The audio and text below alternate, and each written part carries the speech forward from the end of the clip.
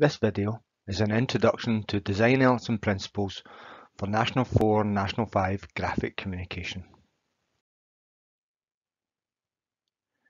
Good graphic design relies on the graphic designer understanding what makes a layout work. The graphic designer breaks the layout down into smaller parts and works with each part in turn. These smaller parts are called design elements and design principles. You need to understand design elements and design principles and be able to write about them in the course exam. You will also be expected to use them in promotional layouts that you design yourself. You should be familiar with the list below. Design elements. Design elements will be line, shape and colour. Design principles will be alignment, dominance or emphasis, unity, contrast, depth and balance. Don't think of the elements and principles in isolation. Design elements are the building blocks and normally physical items on the page. These create the design principles. The best way to examine this is to look at some examples of each. So let's start with line. Compare the two layouts shown below for the blue stick and discuss which looks better and why. So when we look at the two of them, we can see the right hand layout is the same as the left, but with two horizontal lines added. These bring a number of benefits to the layout.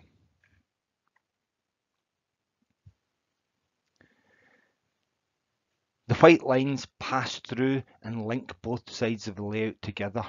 So instead of it looking like it's two separate items, now it links the two of them together. This is what's called unity.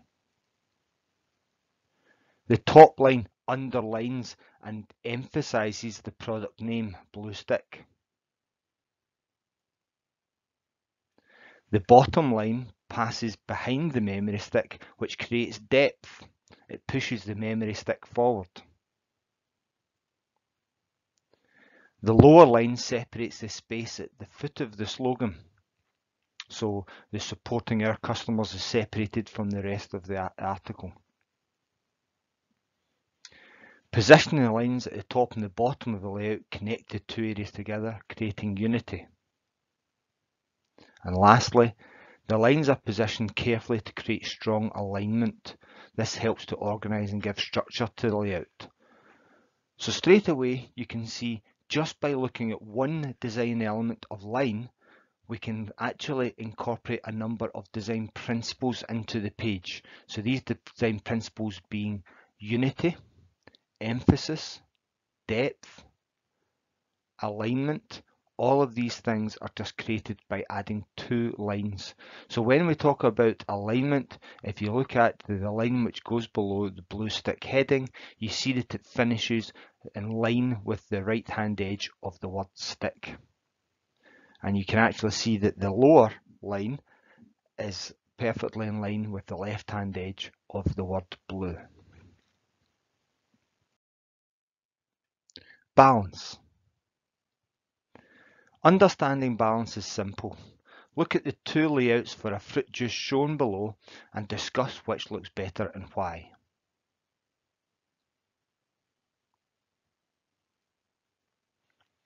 The above layout is cluttered and looks disorganised. The content is too spread out and there are too many different areas to look at and read. The water bottle is in the centre of the page. Where do your eyes go to next? You don't really know, but with us being English, we tend to read from left to right. So your eyes will probably jump to the left and read some of the text and then jump to the right because the big text says contact us, and then your eyes will jump back and forth between the two of them, not really knowing where to go. Moving the bottle off centre creates asymmetry. This is a more eye-catching design. Text is confined to the top and right of the layout. It flows and is easy to read. In this case, the bottle is the focal point. Your eyes automatically go to the right because that's the larger space and you can read all of the text. In most layouts, there's a rectangular space to fill. When the product is placed in the middle of the layout, it creates a symmetrical layout but leaves two tricky areas on either side to fill. Your eyes don't know where to go, left or right, or bounce back and forth between them. When the main item is offset, it creates an asymmetrical layout, leaving a single space which is easier to fill. Rule of thirds. When a layout space is divided into 9 equal rectangles, 4 lines dividing the space provide focal points. Placing important features on or close to a line can create a more visually pleasing layout. Impact points where the lines cross are key areas to locate important features. This is the finished layout for the water bottle. The layout has been fine-tuned. The bottle has been scaled up to create dominance because it's the largest item on the page. The product name has been shrunk to fit in the space on the right, and the fruit juice text has been sized and aligned. There's a lot more going on in this page, a lot of alignment where we have the whole right hand edge of Motivate, fruit juice, the body text, refresh are all aligned down that right hand edge. We have got some depth getting created by the lines going behind the water bottle, the lines going behind the Motivate fruit juice, and a lot going on, but it makes it a very, very good layout. Alignment. Good alignment helps improve the structure of a layout. It makes a page feel organised and easy to follow. It contributes to neatness and sharpness. The example above shows an example of a badly aligned layout. At first, when you look at it, you probably think it's not too bad, but when you actually start to add grid lines or guidelines where all the edges of all the different parts take place, you can actually see the layout is poorly aligned and looks untidy. You can see this when the guidelines are added, the lack of alignment that is taking place.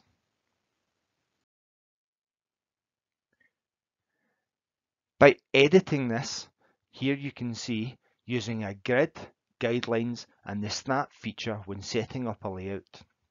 This layout is now accurately aligned. The result is a much more pleasing layout that looks and feels organised and is easier to follow.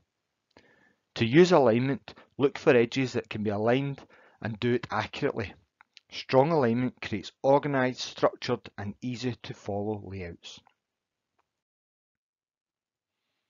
Colour. Using colour creatively can make an enormous difference to the impact of a layout. It is important to consider colour combinations in a layout, not just individual colours.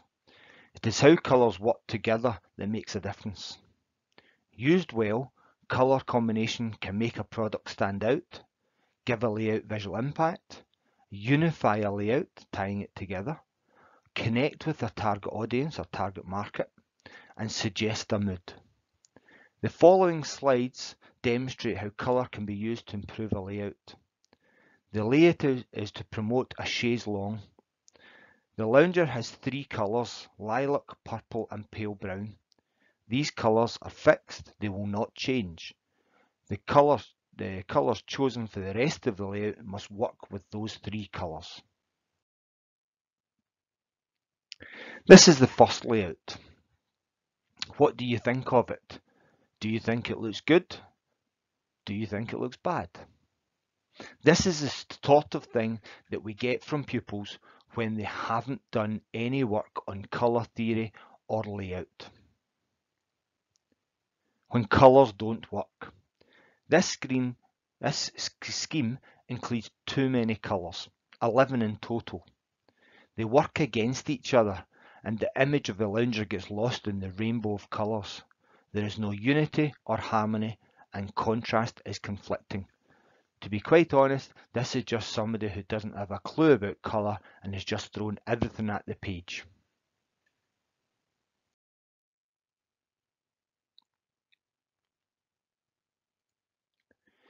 This colour scheme includes only the colours that already appear on the lounger, plus one other.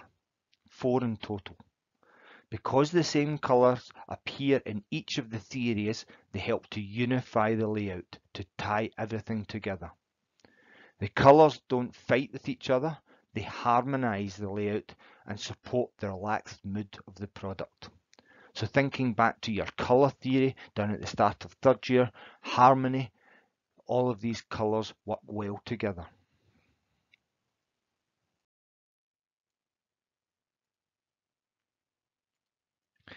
This 3rd colour scheme uses green on all 3 flash bars.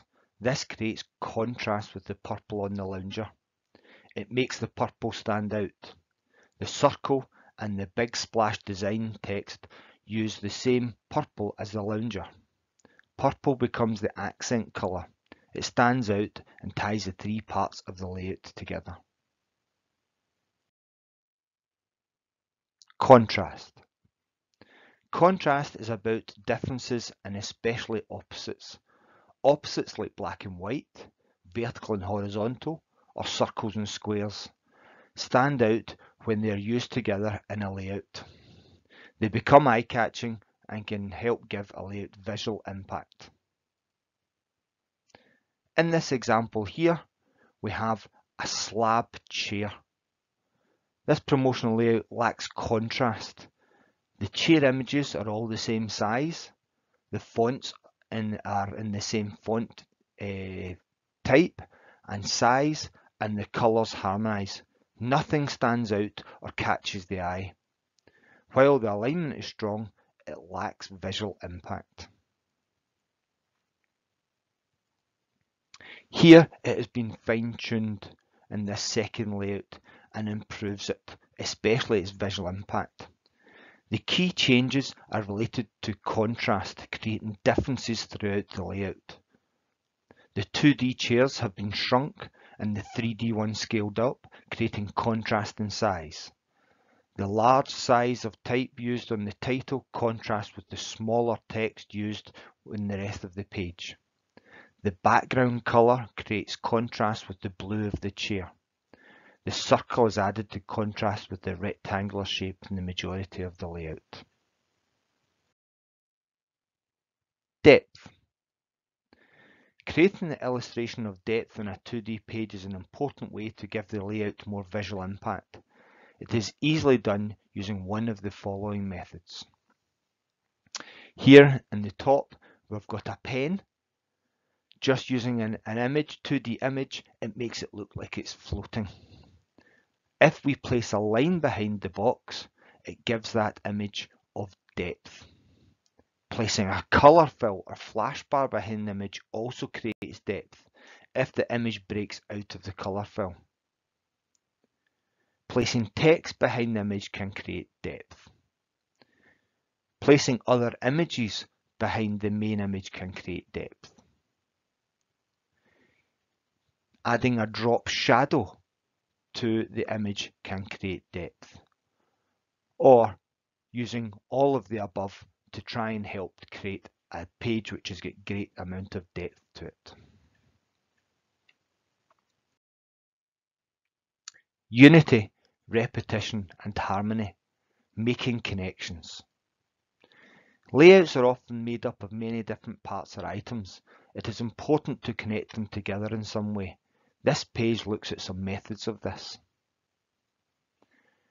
In the top left, we have the torch, which is linked to the writing behind it, overlapping an image onto text and create unity.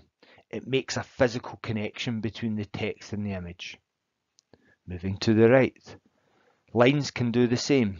Placing the line behind the image connects and unifies the combination. Using a colour fill behind the two items can connect them.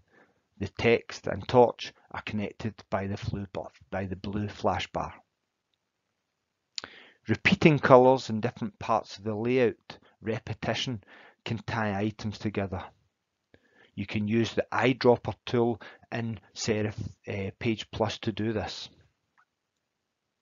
Repeating features in separate positions can create unity. The double lines tell the eye that this is a unified layout. The larger item includes all of the above. We're looking at colour to create unity. We're looking at flash bars to link things together. We're looking at repeating different objects. Dominance and emphasis. Graphic layouts are often scanned quickly by the reader. If the layout is bland or without a focal point, it may not hold the reader's attention long enough to get its message across. Your layouts will include graphics and text. The text may be split into 2 or 3 separate parts: a title, a heading, and a body text, plus possible further information. These contents need to be arranged to create a strong focal point. Normally this is the main graphic or photograph on the page. There should be an order of dominance in the layout that leads the reader. The main graphic or picture should dominate the layout. The title, heading, or product name should be next. The less important items should be grouped and positioned carefully to support this order of importance. Dominance and emphasis are related elements. Dominance occurs when one item stands out more than others. It dominates the layout. Emphasis happens when an item is made more eye-catching.